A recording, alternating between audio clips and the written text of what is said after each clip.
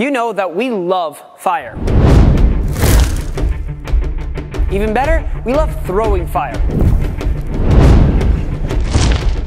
Now, flamethrowers are nothing new, and people have been known to throw fire since the ancient times.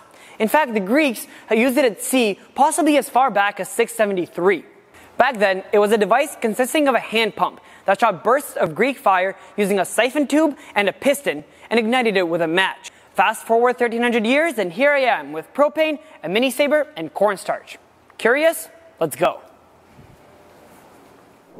The flamethrower I want to build today, though, I want it to be our most powerful and our most practical one.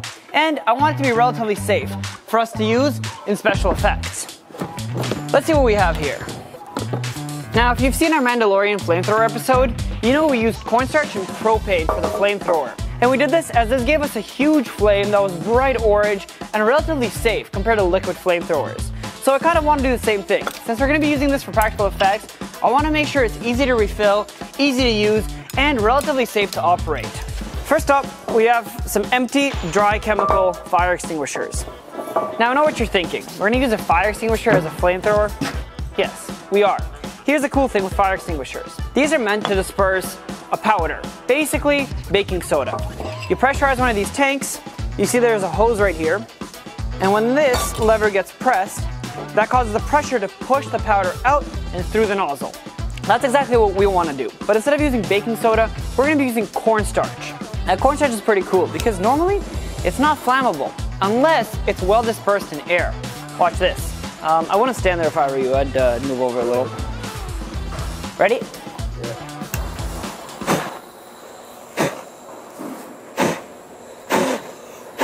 That didn't work. Damn it. I'm just getting covered in cornstarch. Hey Dylan, do you happen to have 2 apples for a test? No, but I don't, sorry. Or like any kind of like fruit that we can light on fire? A cantaloupe? That might work. Take a look at this cantaloupe, for example. Let's say it accidentally gets some cornstarch on it while it's playing with fire, right? Look at my hands, completely covered. Couldn't be good at all, right? But look, cornstarch doesn't burn normally. So even though this cantaloupe's completely covered in flammable cornstarch, it's not on fire. It's actually pretty safe. Let's compare that to gasoline. Safety first.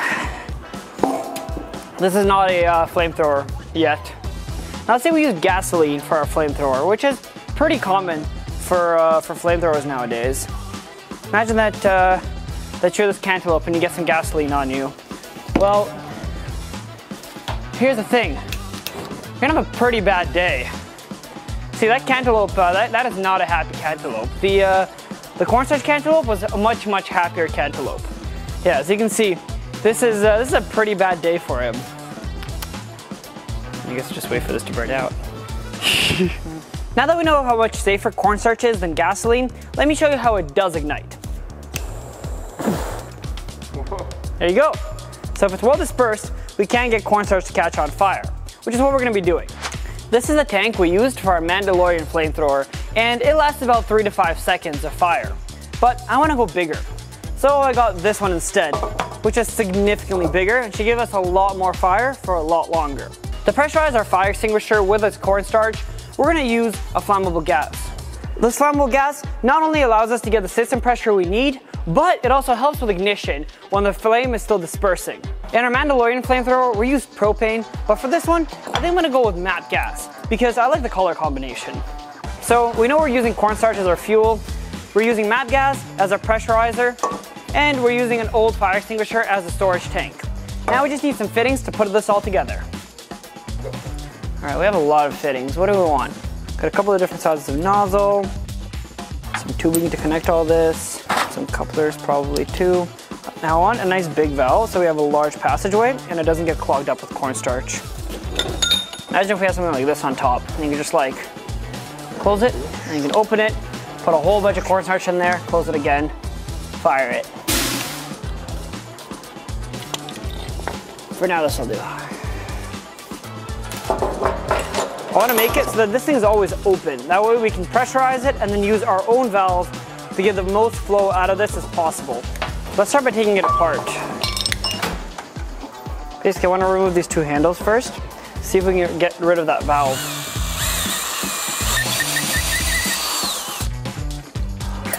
All right, there we go. So we have this valve here, and that valve is not going to get us as much flow as we want. So I want to get rid of it. So I can't weld onto this. What can I do?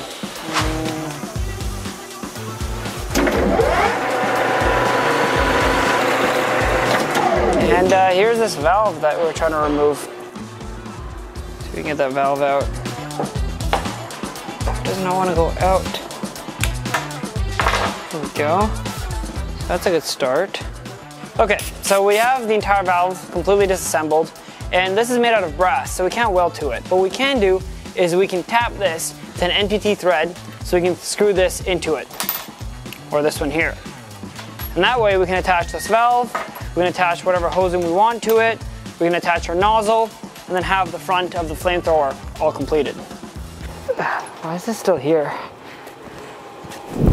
All right, so I got a whole bunch of different fittings, and I think I've come up with a design that'll work quite well. Now, I want to include a big valve at the top for easy filling of the entire system. But if I put that awkwardly off to the side or on the bottom, that won't be the case. So instead, I'm going to attach it straight to the middle, and I'm going to replace the old valve completely. Here's what I'm planning to do. I've got this T-fitting, which the big valve can bolt into. We can weld that T-fitting on top of this cylinder. So for this fitting here, we can plumb a 90-degree connector with a big piece of steel as the siphon tube that goes out the front, to which we can connect our main valve and our nozzle. So that's what it'll look like. And basically what that'll mean is we can open this, put cornstarch right in there, close this, pressurize the system, and then we can open this main valve here to let all the cornstarch out really quickly. So for our siphon tube, we're going to use this 90 welded to this 1/8" coupler so that we can have the rest of the hosing go on just like that. And that should go quite well with our valve. That should all be able to join up. Let's go weld these. Clean this edge up.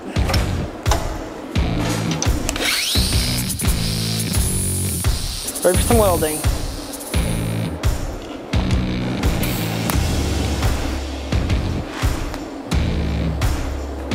Look at that weld.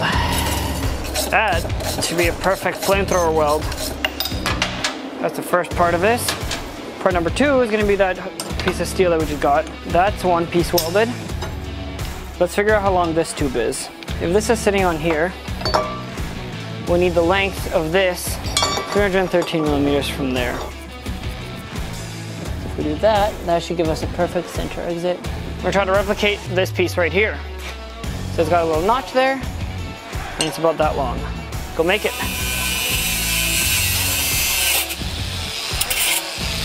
Like that. And then let's bring it back over there and do that notch.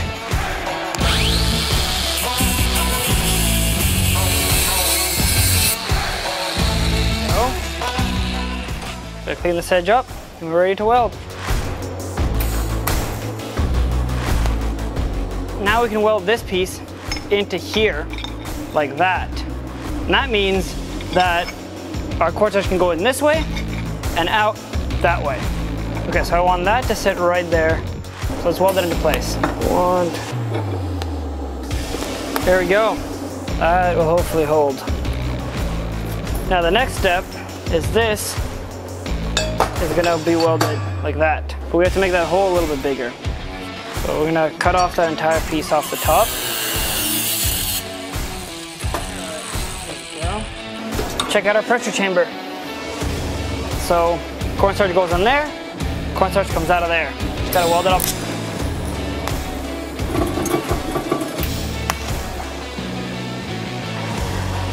All right, let's clean this up and see how it turned out. That's what we got. I'm really worried about those welds. I don't know if there's gonna be any leaks there or not. Okay, so I'm gonna try to attach this right there as a pressurization line. So pressure will go in here and force the cornstarch out of here. All right, I have no clue if I can drill this cast iron here. Oh yeah, no problem there.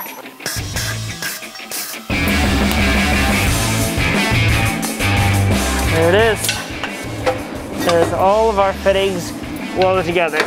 All right, let's put it together. We should have just about everything we need. First up, we're gonna need, I also got a gauge. It goes up to 160. We need to hook this guy up into here. And this needs to go like that. Got this hose for it. So at what point in history did they make a flamethrower like this, buddy? Well, you see, fire was one of the most important inventions in human history, as it allowed people to cook food, therefore getting more nutrition out of it, giving them more time to, instead of making food. So when the cavemen invented fire, they also invented the flamethrower.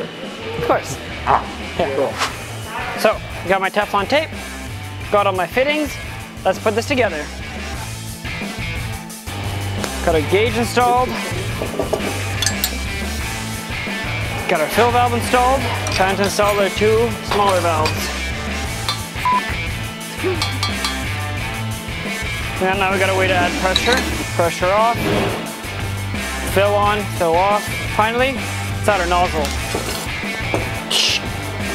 So, with these, all 3 of these closed, we should be able to pressurize the system and have it not explode. Hacksmith Industries is full of curious minds. And every time we see something cool, we think, how can I make that? And if you have a curious mind too, you should definitely check out Engineering That Build the World on the History Channel. Each episode takes an in-depth look at defining moments of innovation, like the Golden Gate Bridge, the Statue of Liberty, and the Hoover Dam. Iconic structures that have both shaped and defined our world. It's the ultimate story of man versus nature. Our connector is done, let's go pressure test it. So we're gonna pressurize it through the outlet. So this is usually where the flamethrower will come out, but right now we're putting air in there because it's most convenient. And we're gonna get it up to about 120, 140 PSI, which should be more than enough for propane. And then we're gonna make sure that there's no leaks. If there's no leaks, nothing explodes and everything's working well, we can go on to testing the propane. Oh, we have leaks everywhere. Yeah. Look at all the bubbles. We can go over the welds again and see if that'll help. I redid some of the Teflon tape and changed out the ball valve at the top. Everything seems to be airtight now, but we still need to do a pressure test. Good. Should be good for a pressure check. Let's start pressurizing. Seems pretty good. No booms yet. We're good, no leaks. It's holding 120 PSI, no problem. All right, here's what we need next. Got this, we need a proper nozzle on this, so let's upgrade that now. Just gonna add this nozzle basically right there. All right, let's hook up the propane. I think I'm gonna peel these stickers off first before we attach anything else to it. Now this should be able to go on. Okay, there we go, there's our propane feed line. Can wrap that around now, just like this. I think we should try to strap this on first.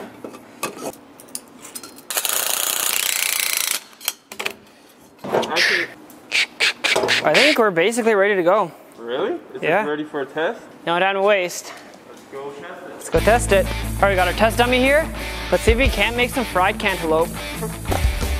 So this should not catch fire and ignite for a while. Hopefully, if we get cornstarch on it, it won't burn very long. Because as soon as the cornstarch sticks to it, it'll stop burning because there's not enough dispersion. It's a safe flamethrower. For now. Sweet, we're pressurizing. You guys ready? Let's fill it up with cornstarch. Watch, look how much easier this is to fill than the old one. We're gonna need a lot more cornstarch. Okay, and let's close this. Anyway, full tank, 80 PSI. So this is no flame, just cornstarch. Okay, should we try that? James ready? Ready. Sogden ready? I'm ready. One more?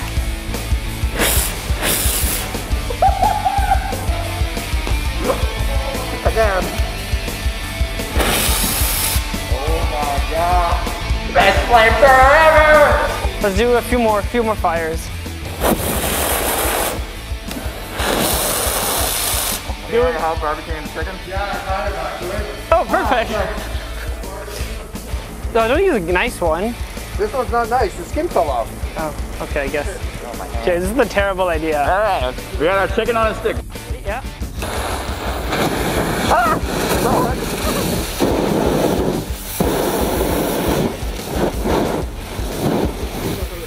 Hey, it's on fire, move. Hey, we're not done. That was my lunch! Oh, don't. Oh, man. Those were my favorite tongs. What are you doing? What's this? Well, see, the cornstarch is not flammable on our cantaloupe, so I'm gonna make it more flammable. Do not try this at home. Perfect. Ready? Yeah.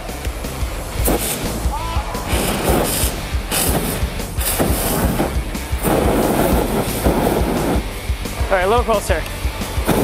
There we go. Woo! All right. Oh, I just did it. So safe, it works as a fire extinguisher. Well, I don't know about you, but I would call that a success. That was a huge success. Okay, I'm really happy with how this thing works, but it's not too comfortable to hold it at the moment, and it doesn't have enough stickers, and we still need to attach the mini-saber to it so they can operate it with one person. Would you be able to vinyl cut us some stickers? All right, Tyler, I'd like you to make us something like this, I guess. Oh, what's wrong?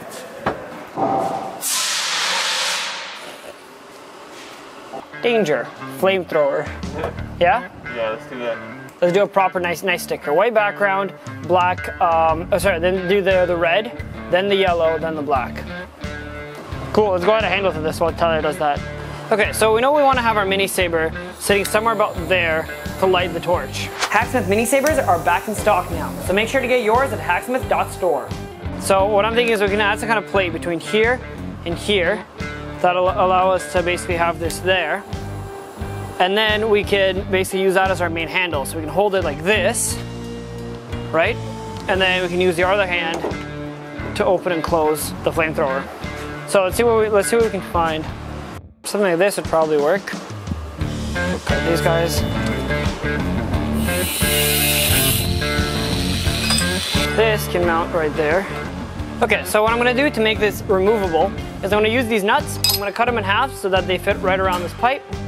And then we'll use a hose clamp to tighten on the handle. And that'll make sure that if we need to remove our mini-saber or if we need to take this back apart, we can do so easily.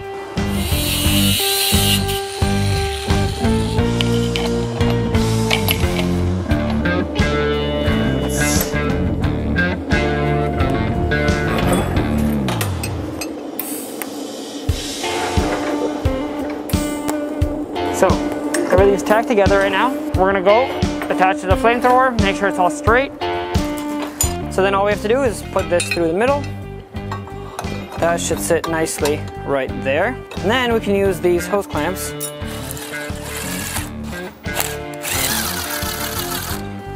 Okay, that is way easier to hold now. Kind of. We might need some modifications here, but.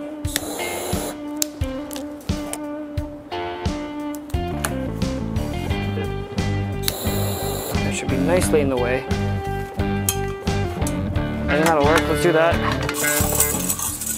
Okay, so if we put it like right there, that should not only allow you to hold it pretty nicely, but also fairly easily access the switch to turn on the igniter. So let's do that.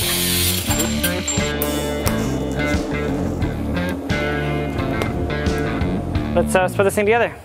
3, 2, 1. There we go, it's done. Oh my god. Look at it, check it out. I can actually pick it up with one hand now. Oh, that looks awesome. Now, Owen made a really good suggestion to use this valve and make it into a little turn handle. So instead of pulling it back like this, it was kind of like a bike throttle. So theoretically, if we can replace this and I weld the tube onto it, that's all it should take. All right, I've chopped off the end of that lever and welded it onto a steel tube to make a nice grip. So now this will be like a throttle to control your flamethrower. And you gotta add some grip tape to it. Should just be able to put it on there and then bolt it in place. On, off. Hell yeah. Oh, nice. It's ready to get some flamethrowing done. All right, Tyler. Ooh, perfect. Check that out. Ooh, thanks, Tyler. Time to add the finishing touches. Woo. Clear and simple sticker. Danger, flamethrower. And there we go. After a full day of building, we have the most powerful and the most practical flamethrower in the history of the Hacksmith channel. So this calls for a final test. Ooh, let's do it.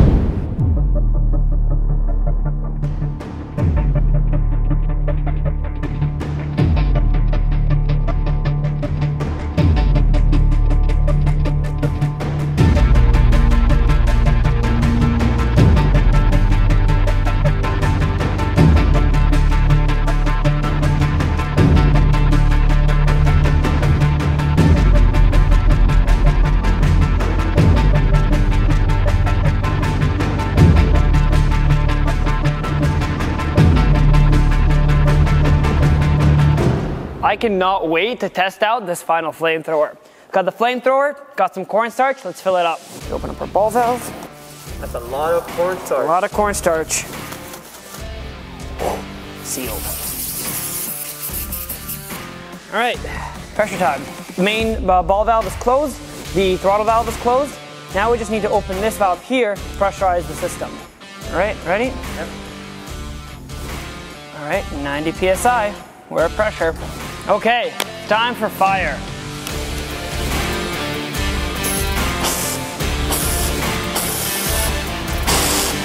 That is awesome.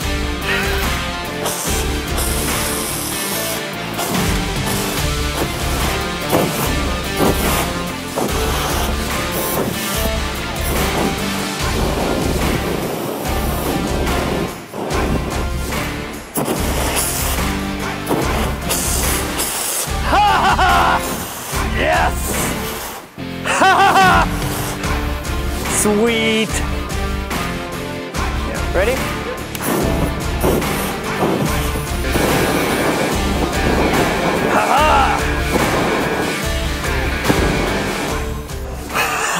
This thing is amazing. This is definitely the best flamethrower we've ever built.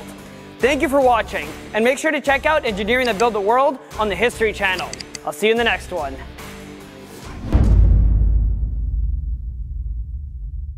I think I found the downside of this flamethrower. Makes a mess, yeah.